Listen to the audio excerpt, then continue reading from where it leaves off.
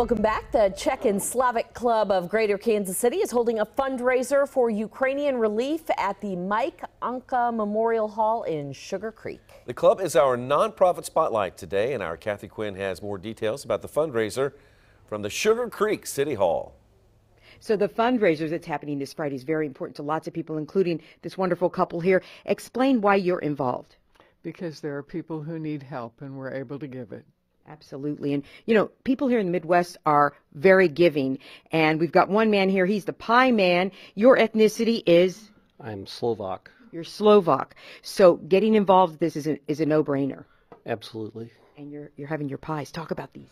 Yes, these are pies. We have a Ukrainian-themed pie with peach and blueberry, a Slovak-themed Slovak shield pie with cherries and blueberries, and a pecan pie. Very good. All right, so see, we've got folks involved. We've got actually 4 groups, right? Absolutely. We are going to help 4 groups that we've chosen. People in Need, based in Prague, Czech Republic. New Hope, based in Martin, Slovakia. And then Salvation Army in Slovakia. And the last one is Heart to Heart International. Yeah, they just do great, great work. So why did you choose these 4?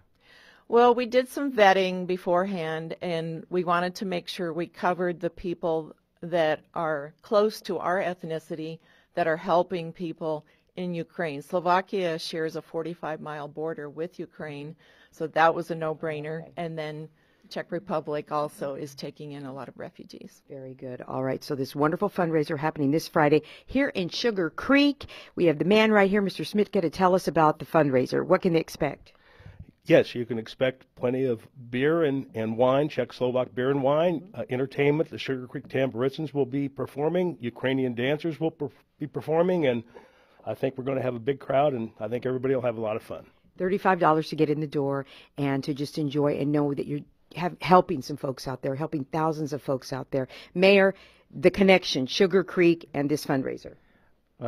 My public works director printed off 1,000 of these T-shirts with his own money and made me promise to give them all away. There's not a whole lot left, so if you want there, get to the Ukrainian fundraiser early on Friday night and get yours for free. And explain why Sugar Creek is involved.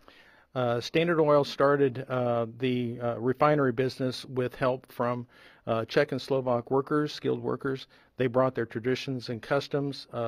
The Fair Board continues that tradition every June with the Slavic Festival, and the Sugar Creek Independents have formed a sister city agreement with Martin City in Slovakia. Very good, Mayor. Thank you so much for allowing us in. And what does this say?